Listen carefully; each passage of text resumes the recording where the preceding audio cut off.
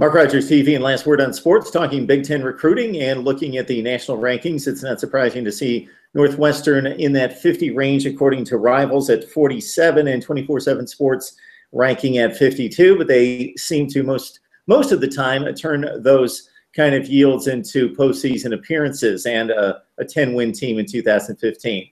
We bring in a Henry Bushnell of InsideNU.com on the SB Nation platform for Northwestern Athletics. Henry, this is a first appearance here on Mark Rogers TV, so thanks for jumping on. And first of all, let's dive into this recruiting class. As Rivals has it set up, it's a 1 4-star, 24/7 SU with nothing but 3 stars across the board with 20 recruits. Who are those guys that are kind of standing out that Wildcat fans are excited to see starting in 2016? Yeah, I think there's 2 guys. And Northwestern there's not necessarily a lot of guys in this class that are going to play right away.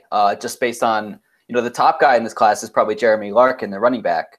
But that's Northwestern's deepest position right now. Because you've got Justin Jackson, who started as a true freshman. He'll be a junior in 2016. But even you've got a guy like John Moten, who redshirted last year, who we've heard a lot of good things about. So Jeremy Larkin is a guy that I'm very excited about down the line, but not necessarily in 2016. Roderick Campbell is another guy. He's the one Rivals 4-star, I believe, the cornerback from Texas or from Missouri. My fault there.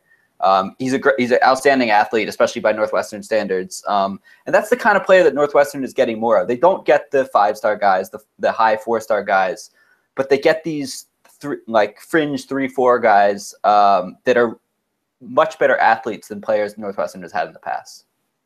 Now, we both know that the recruiting rankings mean something, but when you talk about individual talent and players, there are 2 stars all over the country that have turned out to be impact players and 5 stars that have been busts. So if you look down that list, do you have any good feeling about anybody in particular, maybe because of some scouting reports that you've seen or maybe something that you've seen on tape?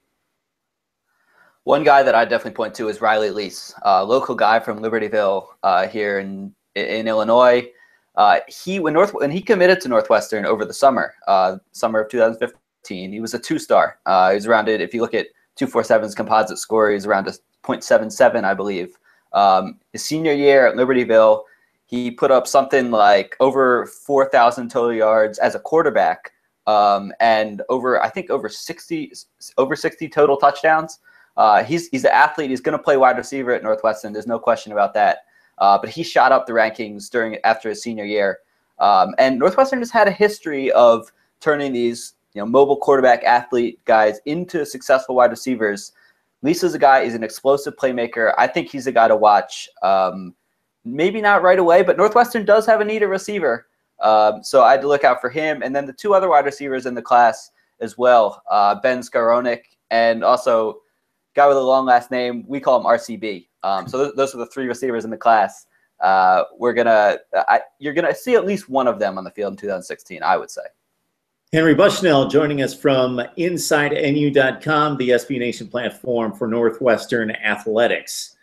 So if you look at the 2015 losses, Henry, you mentioned the issue at wide receiver. Where else on the field are you lacking some depth that you need maybe some of these freshmen?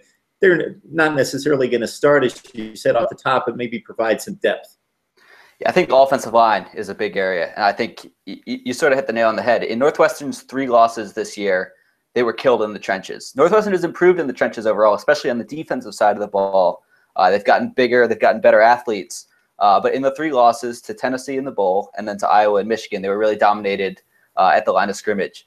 So offensive line is certainly an area of need. I believe you've got 5 or 6 guys who will be graduating after 2016. And there's sort of a void for 2 or 3 consecutive classes. A lot of the top 1 or 2 offensive line recruits in the class haven't panned out. So there's a big need there down the line. Offensive line, you haven't seen many offensive linemen play early, especially at Northwestern, play as true freshmen. I don't see that happening. This is a 4-man class. You've got Jesse Myler, offensive tackle, who's actually originally from Toronto, but played his prep ball in Virginia. You've got Cameron Colwitch, he's a guard. Nick Urban, he's a guard. Then Gunnar Vogel, tackle. So you got 2 tackles, 2 guards, all guys in the mid 3-star range. Northwestern is going to have to develop 2, maybe 3 of those guys into starting Big Ten defensive linemen or offensive linemen in 2 or 3 years. Yeah, the back 7 on defense, especially that secondary, was one of the better groups in the Big Ten. Before I let you go, Henry, interested about the passing attack. Thorson came on, was a credible starter as a freshman.